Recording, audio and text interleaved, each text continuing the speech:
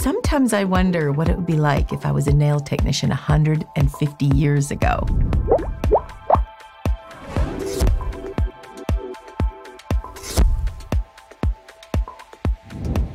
Cameraman, start up the time machine. I'm gonna pack on my nail products. We're going back in time.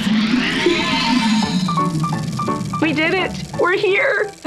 That was pretty smooth, cameraman, for traveling back in time. I'm going to create a modern acrylic nail, and then I'm going to share with you how you can create your own unique design with vintage jewelry. Let's get started.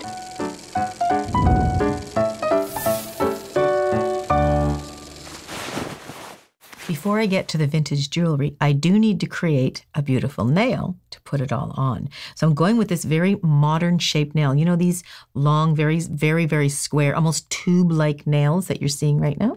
So we're going to apply one of those. So I'm just going to get my medium file. And I'm going to buff up. Oh, get me glasses so I can see. My specs. Spectacles. Spectacles. I'm 150 years older now. Okay, so I'm just buffing up this nail. And cameraman, I will say that your nail is no longer in existing anymore because I had to do this video, so I filed most of it off. Oh. Well, if not all of it. You know what that means, though? No. You're gonna have to do another one. Oh, geez. Okay, so I am just buffing this nail, just prepping it for the acrylic. Now, when I put the acrylic on this, you can see that it's not my foundation pink and it's not my pink, but it's a mixture of the both of them to create this very opaque kind of look. But I did something else to give it a little bit more opacity, and I'll show you what I did. Okay, so I'm going to get an empty dish. So I've got my foundation pink. So I'm going to put not equal parts of foundation pink and pink tint. I'm going to put, I think I need to start with my foundation first because that's the majority of it. So I think it was equal parts of this. So 1, 2, 3, 4, 5, 6 taps maybe because I'm just needing for one. And I'll do 1, 2, 3, 4, 5, 6 taps for the other color. And then I'm going to need a pinch of the white. That gives it a little bit more opacity to sort of create this very solid nude look. And it's just a pinch of the white. Okay. Maybe 2 pinches. So usually I mix them up and I do all the nails, but in this case, I mixed it up and then I wanted to show you how I did it. So now I'm getting a little bit different mix just because the taps might be a bit different. It's not a science when you're just doing a pinch here and a pinch there. So I'm going to shake this up and I'm just going to eyeball it in this case because I'm not using it from the same batch. I'm pretty happy with that. That looks pretty good. Okay, so I'm going to go with that. And to be honest with you, even if you're a little bit off, you're not really going to see the diff because it's going to be so minimal. You're going to be pretty close, so you don't have to be that picky on yourself. Okay, and right now I am going to get a little bit of my Suzie's Fast Set that I've just released. You can buy it separately now. You don't have to buy it with the kit. And I'm just going to pour, we're only doing one nail. It is a long nail, so I'm just going to pour a tiny little bit into my bottle. And I'm going to grab my favorite brush. When you buy my files or my brushes now, because we've broken them up, you don't have to buy them in the one tube, or you can if you buy them together. You'll get the files and the brush come separately if you buy them separately in a tube. So you get to put your hand on your tube, which is what I'm going to do right now. Oh, I'm going to put the form on first. Okay, so I got my brush, got my powder. I usually put them quite close together when I'm working, just because I can really see them. And I'm going to put it on an angle because I want to be able to grab that. So I'm going to put the lid on the one corner. So I'm just going to place my powder on an angle when I have a little bit left in the jar, because when you take your monomer, you don't want it to hit the base of whatever you're working with, because the monomer could grab right onto the bottom and stick with it, because you want a bit of a pile. So every system starts with a prep and prime, and mine is called Let's Prep. And I'm just going to put this on my nail. And then I'm going to use my Let's Bond. And that's applied after prep. And you just want to put a nice amount to cover the nail, but you don't want to oversaturate. Okay, make sure you get the little side of it. Okay, now we're going to build the nail. First, I'm going to get a form. Now, forming for these kinds of nails is a little bit different. I'm going to actually do a video about this in particular. Okay, so I'm not going to get into it too much, but all I can tell you is if you want that more of a tube-like straight, we don't form it with the natural curve of the nail. We're going to form it a little bit more straight.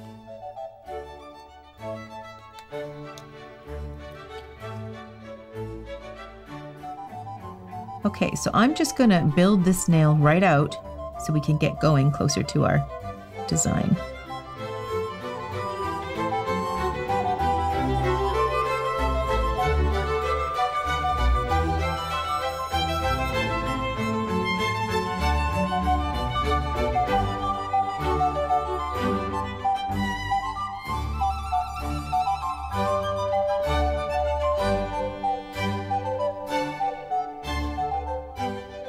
When building this nail, just make sure you keep it as square as possible. You don't want to taper it in. That's if you're going for that very, very tubular look.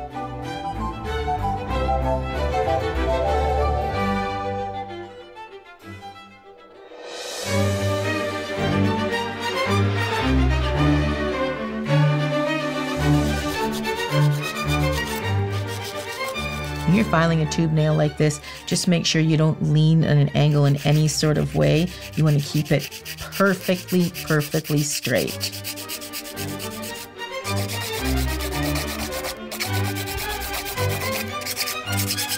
I'm sculpting this with my coarse file. It is really, really good for sculpting acrylic and gel.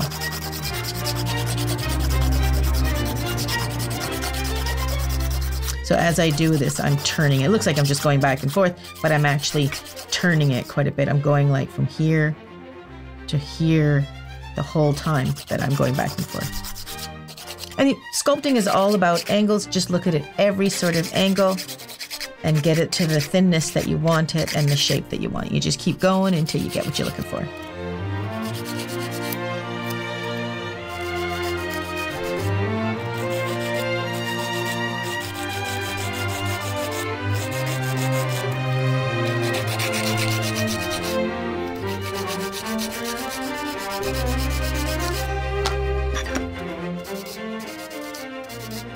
The reason why I picked this shape is because I have smaller nails and I wanted to get as much nail estate as possible because the jewels we want to put on, we just want to load it up.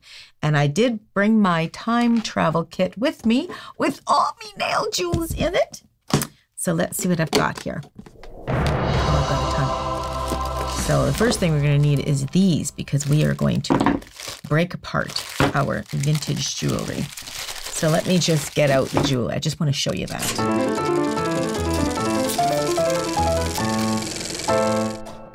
Okay, I've got to show you this.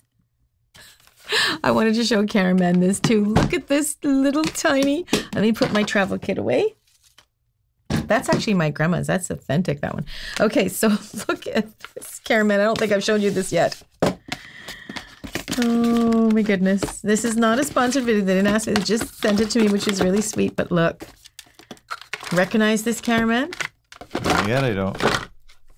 Oh, yeah. That's the Kiara Sky lamp. It's a baby version of the big one. Oh, yeah. It's adorable. Cute. Okay, let's just get this plugged in because that's what we're going to use to nuke some of this gel. Okay. Look at my vintage collection. So I go to vintage fairs. Well, everything was working and open. And I've collected some wonderful things. These are the beads. These are my nail jewelry beads. But take a look at some of these beautiful vintage jewelry pieces. Look at this one. Look at that. Now, of course, I can't get that on my nail. Wow. It's just far too big. But that's what I should be wearing up here. Oh, yes. Yeah, I'm going to use this one, too. Isn't that beautiful? And this is not a vintage item, but they're just so darn cute. I've got to figure out a way how we can incorporate these. Look at that. Oh, nice keys. I know. They're just adorable. And look at this. I mean, I love this pattern, but of course it's big enough that I can't. But I might use the chain if I can use that chain. If not, one of these ones. I do like the colors that is in this. I'm going to rip this off. I like this. I'm going to use this one actually.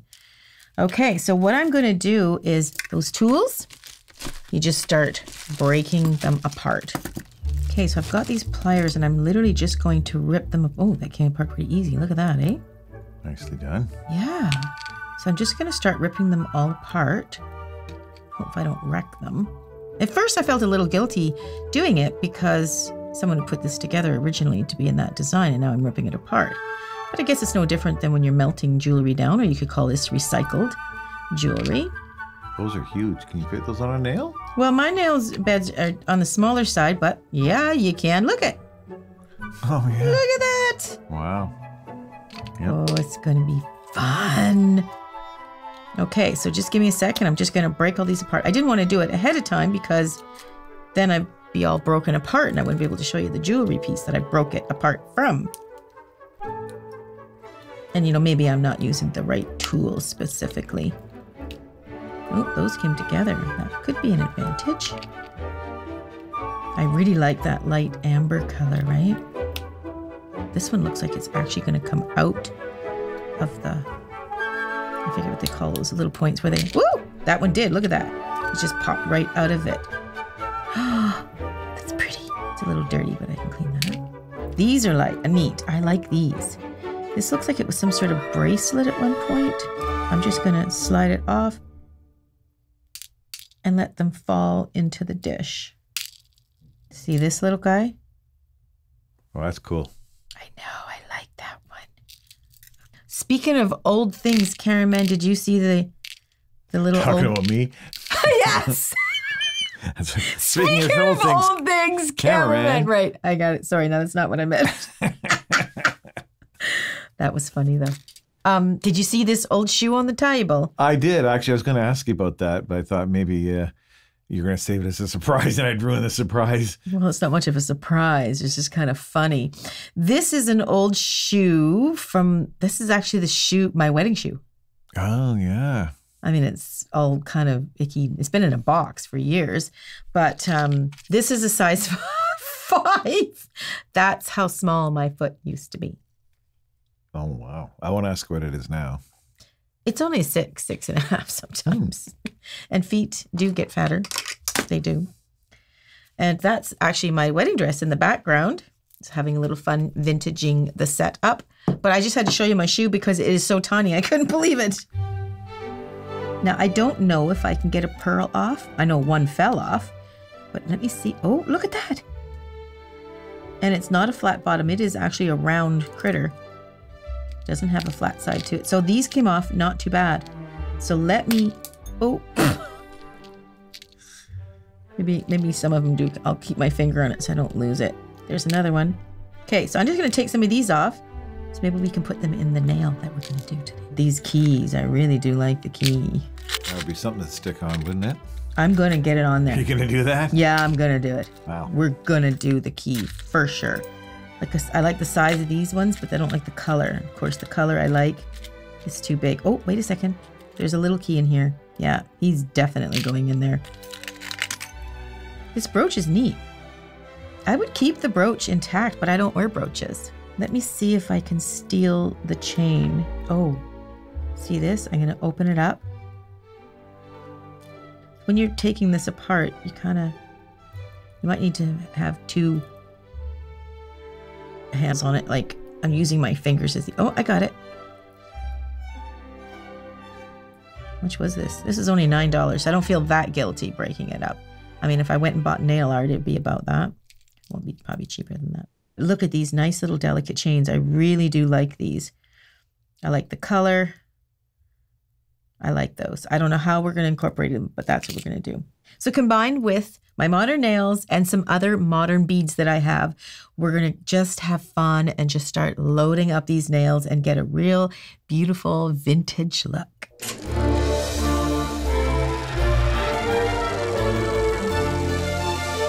I'm going to to start with the thumb to get an idea, and I'm going to use a very thick gel. So I am just going to apply it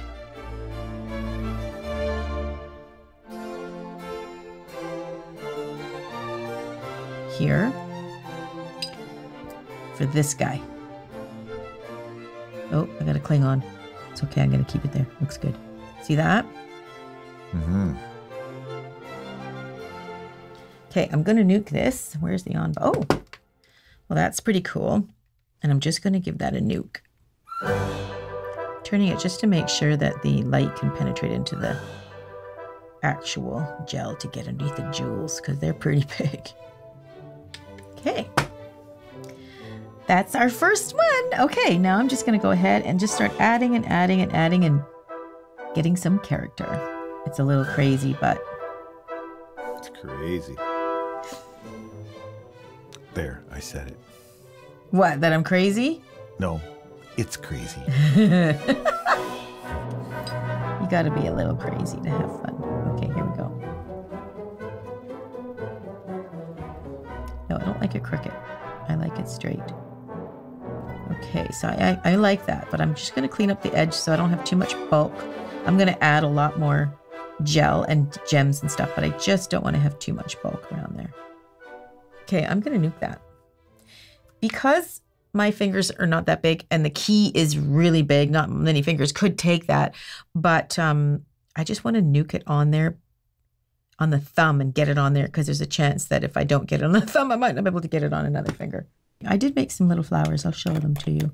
And you can see how, when I dump them out here, how it will add a nice little vintage look.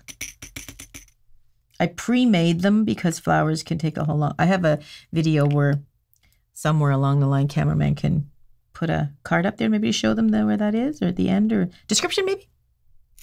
Okay, so let's just start making a nice design around the edges here.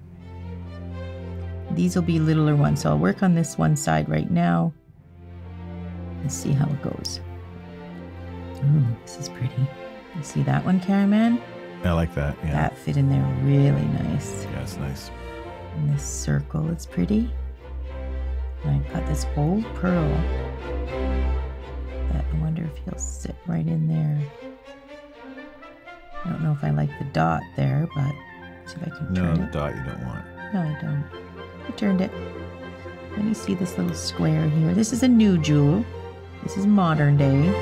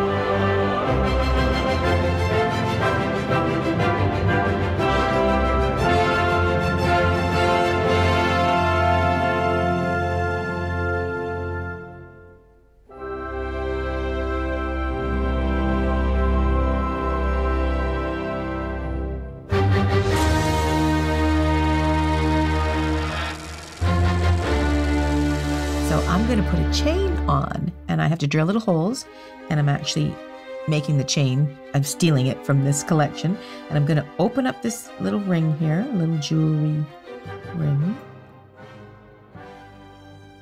I just want to bend that open so I can get it on the nail. I'm going to put that down. Remember which one I did. I'm going to get a E-file. And I'm going to drill a little hole. This is super, super, see if you can see that. Super, super pointy drill bit. Now, back in the 80s, I had a tiny little screwdriver. I still have it around here somewhere, but I wanted, you would be able to have that. So I wanted to show you with the E-file. Now, I have made a little hole in this one, all ready to go. And I'm going to chain it to this nail, but I'm going to do it to the outside of it. So I'm going to drill a little hole right about here. Now you don't want to go too far in because your O-ring can only fit your jewelry ring. I don't know what they call it. It's not an O-ring, but I'm going to go to more this side here to make sure it has enough room to be able to loop it through. If you do it too far in, the ring's not big enough. Be careful because I don't want to put a hole through my Yeah, you gotta finger. watch your thumb if it pushes through all suddenly, hey? So it will. So I'm gonna move my thumb. Oh, I can feel we're almost through. There we go. We're through. See, I'll show you the underside. Oh yeah, nice. Perfect, eh? Mm-hmm. Now I'm gonna make it a little. I'm gonna go all the way through because this drill bit is kind of gets bigger as it goes down, right? So if I push it in a little bit further, that makes the hole big enough that I know I can get that O-ring through, or the jewelry ring. It's pretty big, I think. Okay. This almost is a two-handed job, so if you get a little frustrated, be patient with yourself, because if you're doing it yourself, it's easier to do this on a client. It's easier to do all of this on a client, but sometimes we are the client. Okay, so remember that little ring I opened it right up, and I am going to, I'm going to put it right through that, and you can see it coming out the other side there. I'm going to hold it with that, and I'm going to try to bring it all the way through. And again, this is one-handed, so it's hard. And I am going to squeeze it together. You know, it's like piercing an ear. When I was a kid, you know how I had my ears pierced? I was about 11. And my aunt took an ice cube and a needle, froze the ear with an ice cube, and shoved it right through when she felt it was frozen enough. That's how we pierced our ears when we were kids. We'll be back in the 70s. But that's how we did it. I am so queasy too, but I pierced my ear, or she did it. And then that night, it fell out in the middle of the night. And I must have woken up to try to put it on. I think that's what I did do, but I passed out on the bathroom floor. So I can't handle stuff like that. But piercing my nail is totally different. I can handle that. There's no blood involved. Well, yet. Okay, so I'm trying to close this. Why do you want to close it before the... Because the other one is it already open? No, it's not. So we'll shove it in there. I've already closed it. So I'm going to push that on there. Oh, I see. You're going ring to ring. Yeah. I didn't know that. I'm trying to get that ring so it's on there. See what I'm doing? There we go. And now I'm trying to close this ring together. You can see it is really tough with just one hand. Okay, now I'm trying to snap them together. It's not going to remain a perfect circle, that's for sure.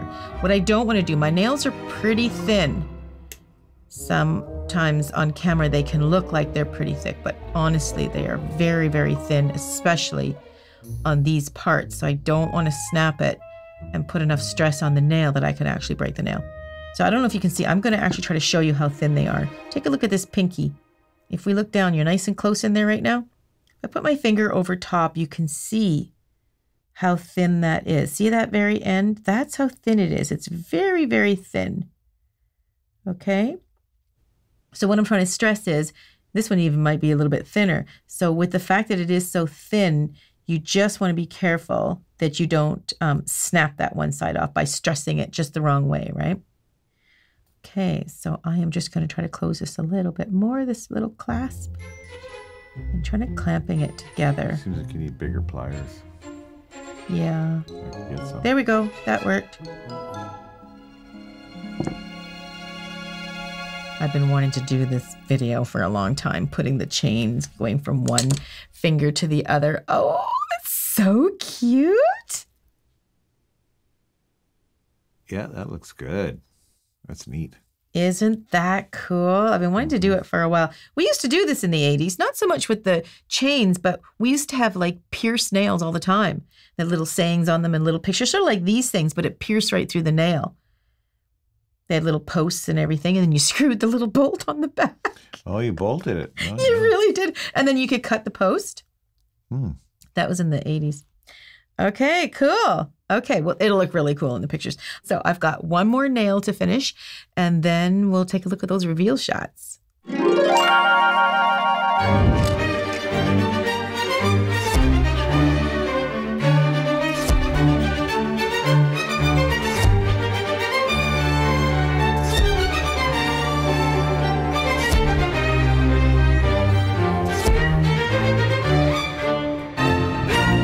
That is a very, and you know what? It is heavy. It's a very different set for me. Beautiful. I love it.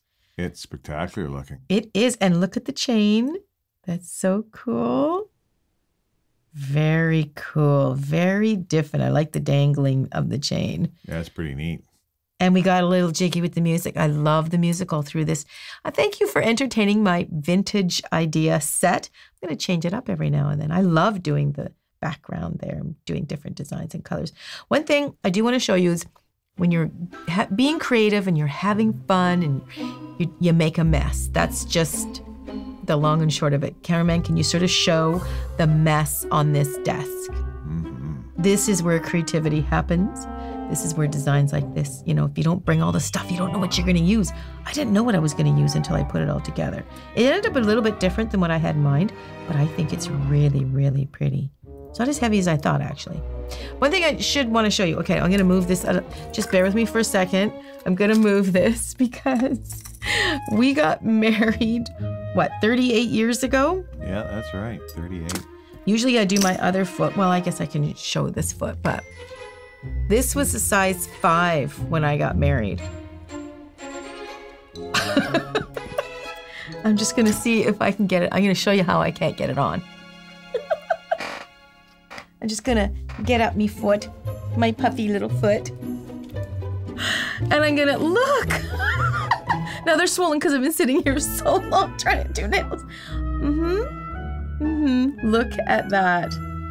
Not even close. Yes, I'm only a size 6, 6.5 now, but that's not even close.